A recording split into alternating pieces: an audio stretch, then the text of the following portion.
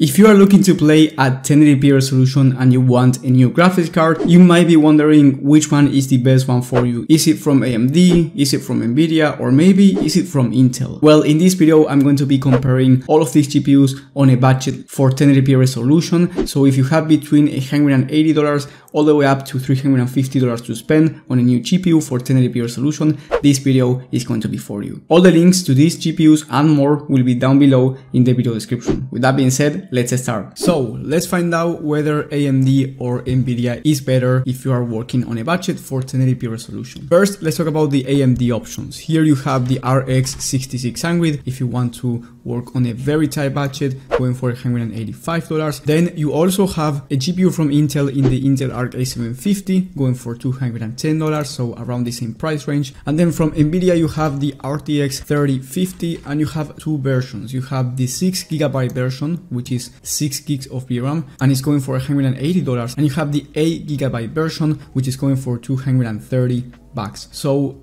quite more expensive than the 6GB version. And if we go to Tech Power Up, which is a very good tool that I recommend everyone using, if we search for the RX 6600, for example, here we see the percentages, meaning that if you see, for example, the Intel Arc A750 that I mentioned is about 10% faster in terms of rasterized performance on average. Now, this is not the most accurate test out there because it's 10% faster in gaming in general, meaning that maybe in your favorite game is not 10% faster, maybe it's even slower. So it really depends on the games that you play. So I highly recommend you searching for tests from TechSpot, which I will do right now. But before doing that, I want to give you a general recommendation. And the RX 6600, as you can see, is at 100%, and the Intel Arc A750 is about 10% faster on average, but the drivers are not very well optimized. They've gotten much better in the past few years, but it's more expensive. And honestly, at this price point, I would consider another GPU that is a bit more expensive and you make sure that the drivers work fine. I will talk about that GPU later. So Intel, I wouldn't recommend you buying if you are a consumer, and I would love to recommend them because it's another company competing in the market. But at this moment, unless you are a PC enthusiast,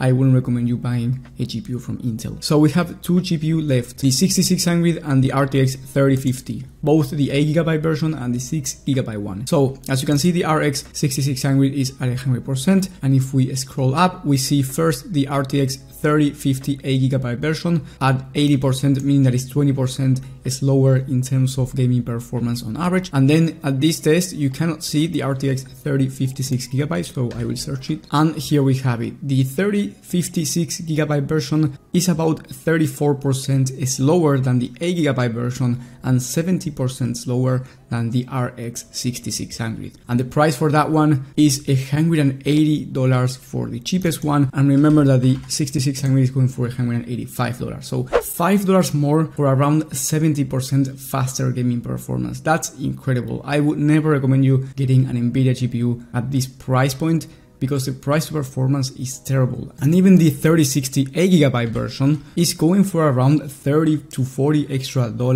at $220 for the cheapest model, and you are getting a slower performance, about 20% slower than the RX 66. So if you are on a budget and you're looking to spend around $200 on a GPU, highly recommend you getting the RX 6600. For instance, if we go to TechSpot and we go to their 15 game average at 1080p, this is one of the latest tests from TechSpot, and that's why I am putting this one. We see here the RX 6600 with an average of over 70 FPS, and this is a test that was made on ultra settings on high demanding titles. If we scroll up, you can see games that are very high demanding, for example The Last of Us Part 1, games like Hogwarts Legacy. So for the most part, you are going to get even more than 70 FPS on average. And here you can also see specific games in case you want to take a look and see whether the 6600 or the RTX 3050 is better. Even though the 3050 is not in this test, you can search RX 6600 benchmarks or RTX 3050 8GB benchmarks, and you will see an older test with different games, but you can still see the performance difference. So at this price point, the RX 6600 is my winner in terms of price to performance. I would only get the 3050 8GB version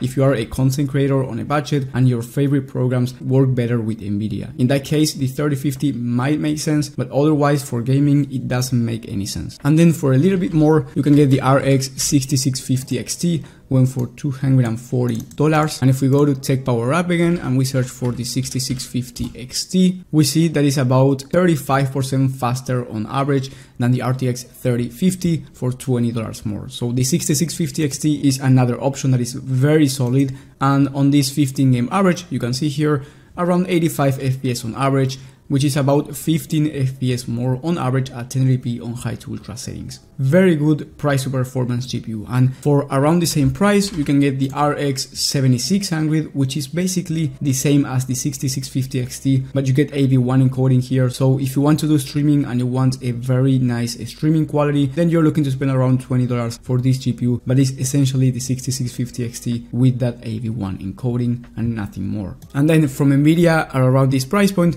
you can get the RTX 4060 going for $285, or the RTX 3060, which is one generation older, going for $300. So a bit more expensive right now actually, but it has 12 gigs of VRAM. If we go to Tech Power Up once again, you can see the RTX 3060 here, and the RTX 4060 is about 18% faster, which is not a lot, but again, if you want the best performance GPU, the RTX 4060 will give you faster performance, and I would only consider the RTX 3060 if you are going to be using programs or playing games that require more than 8 gigs of VRAM. Otherwise, the RTX 4060 is going to be the better option. And that's only if you must have Nvidia because your workloads require a better Nvidia GPU. Keep in mind that the RTX 4060 is very similar in performance to the RX 6650 XT. In fact, a 1% difference if we take a look at Tech Power Up, and if we go to TechSpot on the 15 game average at 1080p, the 4060 was able to average 91 FPS and the 6650 XT 85. So very similar in terms of performance, and you are saving around $40 if you go with the 6650 XT. But if you are on this price range, let's say you are willing to spend $300, you can also get the RX 6700 XT for $330. So only $30 more. Honestly, this is not a big price difference if you are willing to spend